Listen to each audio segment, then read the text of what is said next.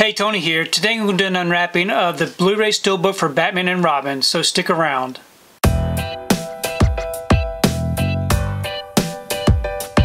So today I wanted to take time to do an unwrapping of the Batman and Robin Blu-ray Steelbook. Here's the front, and here's the back. If you'd like to check out these special features, you can go ahead and pause and do so. I'm going to go ahead and remove this from the wrapper, and we can take a close look at this Steelbook. Okay, I've got the wrapper off and the J card removed. Here's the front of the Steelbook. Really nice looking image. And here's the back, which I really do like that image. We open it up. We have our front and back together. Great looking artwork. There's no embossing or debossing. It is a matte finish. On the inside we do have our one disc with some disc art.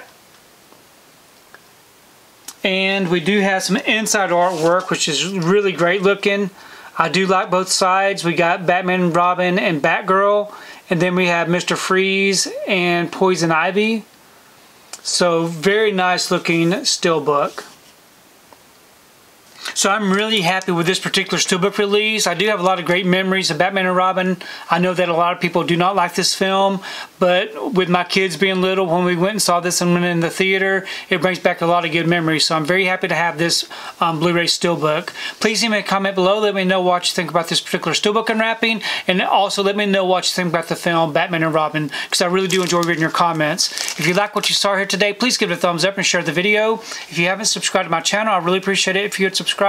If you do subscribe, please remember to hit that notification bell so that you can be notified every time I upload a new video. If you haven't found me on my social media accounts, I'm on Instagram, TikTok, and on Twitter. And if you'd like to find out what I've been watching, you can find me over on Letterboxd. I do have links below. But thanks again for watching, and we will see you next time.